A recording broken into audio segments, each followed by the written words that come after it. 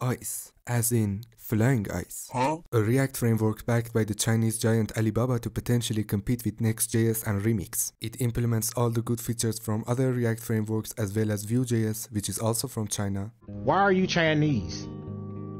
Who says I'm Chinese, Senator? You are Chinese. What the? You sound Chinese.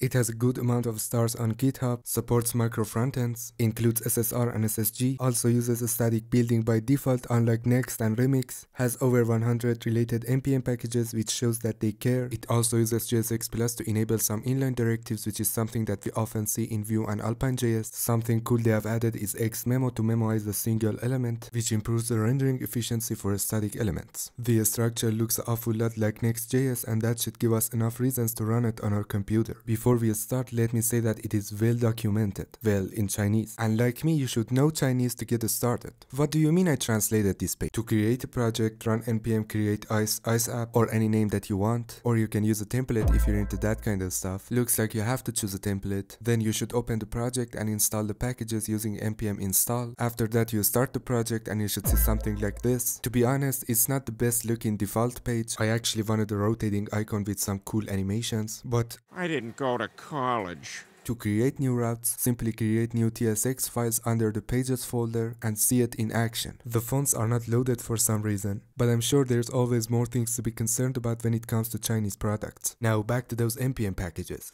But first, something caught my attention. You can see an obvious React query clone in the documents, and while you're in there, you can also see that Ice has its own await block just like Svelte. And at the end, here's a list of the most important packages that you should know for Ice. Obviously, somebody stop me. Overall, Ice is a fun idea and I will give it a 9 out of 10. At least in terms of documentation, Ice can definitely compete with Next.js because Vercel for some reason likes to update the documents every 2 years. And this one is in Chinese. And I mean, it's obviously easier to learn Chinese. Thank you for watching and have a good day.